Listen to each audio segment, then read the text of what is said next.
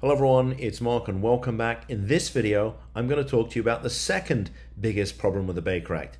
Now in a prior video, which was the first biggest problem with the Baker Act, which was that there's no oversight, in other words, nobody's watching, the second biggest problem is that it allows for voluntary admission. What do I mean by that? Well, what I mean is that you can agree to be Baker Acted. That's right, you can voluntarily consent to be detained by the state. Now, typically the way this works is, and what really happens is somebody goes to a facility, it could even be a hospital, and they say, look, I'm not feeling great. I have issues of anxiety and depression and I need help. And they say, okay, sign here agreeing to be assessed and treated. Well, guess what? You've just agreed to be Baker Acted and become a ward of the state. And so what happens is they get detained, okay, and invariably what happens is when they realize they're not actually getting what they came for, which was to be helped, they say, I want to leave. And the facility says, well, guess what? You can't. And they're right. You can't leave. You are locked up and you have been detained under the Baker Act, and they can keep you. They can keep you, in theory, indefinitely.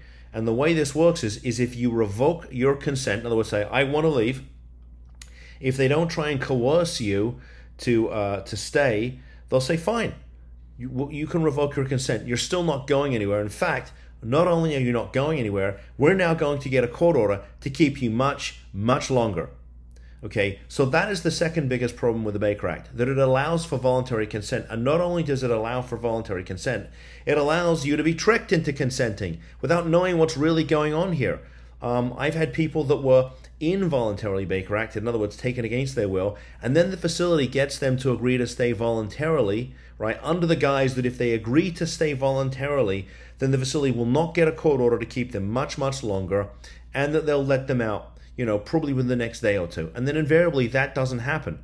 And then we go to court and the judge says, Mr. Astor, your client agreed to be here. They signed a voluntary admission agreement. And I'm like, well, Judge, they may well have done that, but they didn't realize what the consequences were because nobody bothered to tell them. They had no idea what they were signing. And the judge says, well, I'm sorry, Mr. Astor, you lose. I mean, they consented. What do you want from me? Now, look, there are obviously, legal avenues to challenge these whole voluntary admission thing, agreements. But look, if you go to a Baker Act facility and you agree to stay there, guess what? There's a very high probability, especially if you have health insurance, you're going to get stuck there. Okay? So if you need help, find a therapist or a clinician that could help you.